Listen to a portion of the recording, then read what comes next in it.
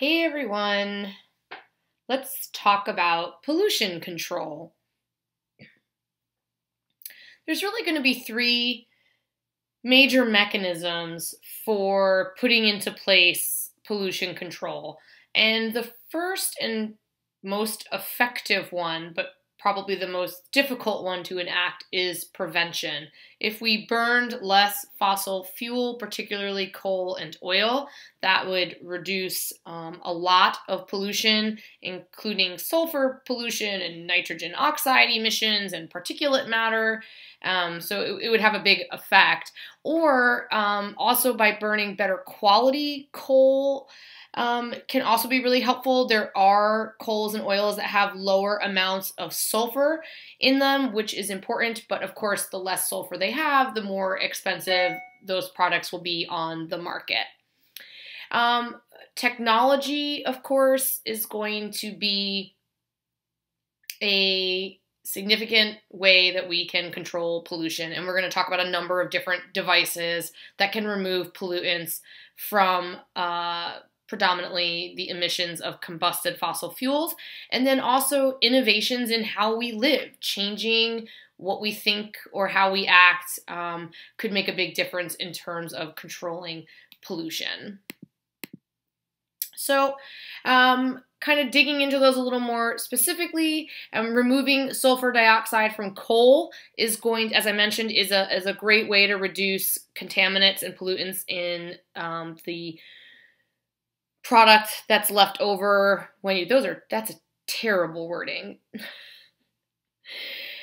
Removing sulfur dioxide from coal will reduce the contamination in the emissions from that burning or combustion of the coal. And one way that we can do that is by fluidized bed combustion, which is a very fancy word or expression, which really just means we're going to allow the coal burning process to take place in close proximity to calcium carbonate.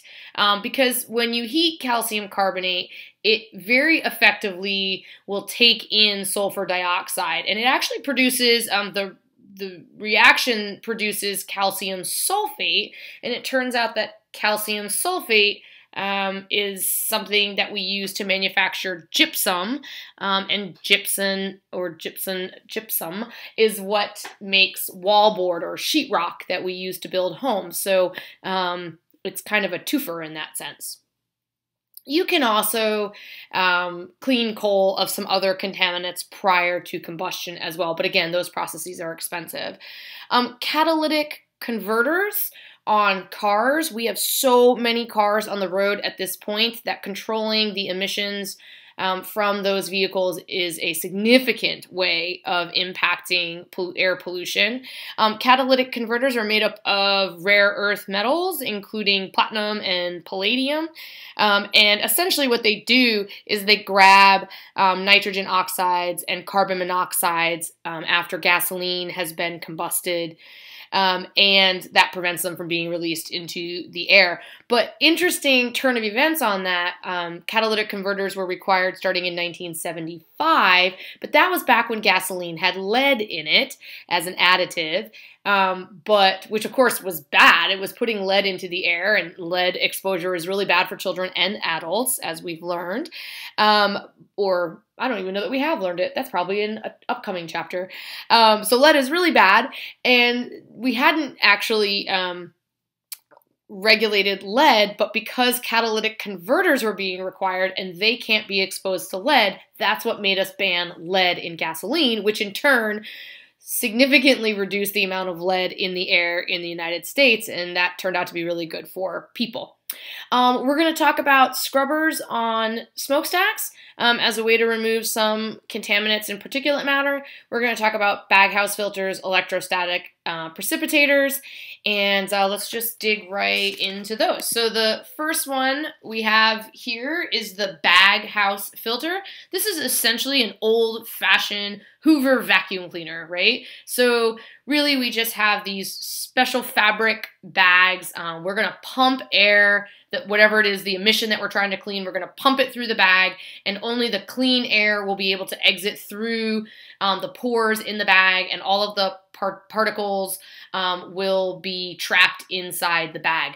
Now, that does mean, by the way, these can be highly effective at removing particulate matter, but you have to clean the bag filters or replace them. They don't last forever.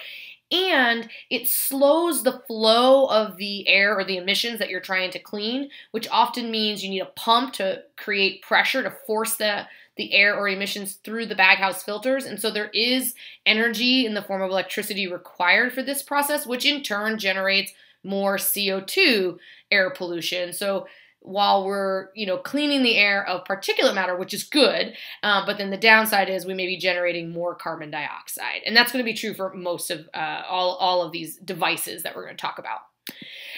Then we have the electrostatic precipitator.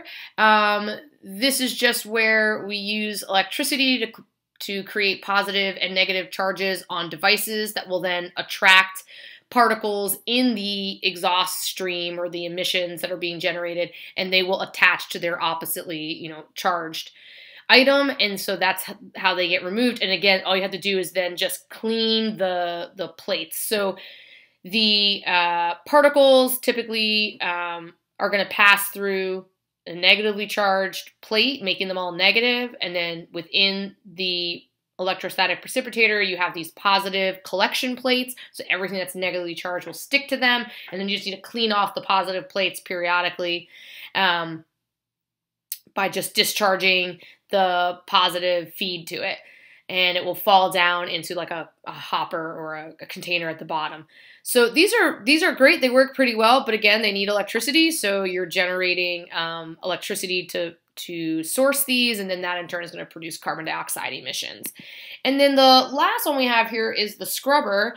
In this one, we are going to literally take the particles and using water droplets, we're going to kind of create like a sludgy stuff that we can collect at the bottom. So we're going to take advantage of gravity here. So you can see we've got this piping network. It's going to create a really fine mist.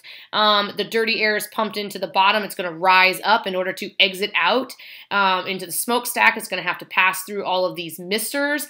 And when it does that, the mist will collect the particles, and that causes them to fall down into the bottom, and then we can just remove that dirty water.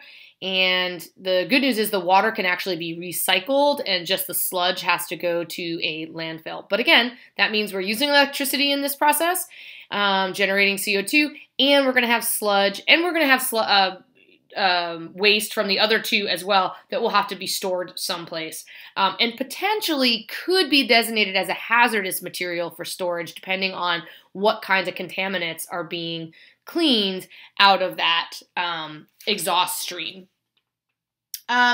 Your book also goes on to talk about a couple of things that I just want to make sure that you're aware of. One, they talk about some Clean Air amendments, Clean Air Act amendments, including the selling and buying of allowances for certain quantities of sulfur. So at some point, I think we've talked about cap and trade, and this allowances for sulfur is very similar. Businesses are allotted a certain number of allowances for a particular quantity of sulfur. If they're going to release more than that, they either have to buy an allowance from somebody that isn't going to use up all of their allowances, or they're going to have to pay a penalty. So the idea is it would incentivize people to reduce their sulfur emissions, because if they reduce their sulfur emissions, they definitely would not have a penalty, and they might not use up all their allowances, allowing them to sell those allowances and make profit that way. And then the last thing in this section that I'd love for you to just take a peek at is on page 424, there's a little do the math, calculating annual sulfur reductions.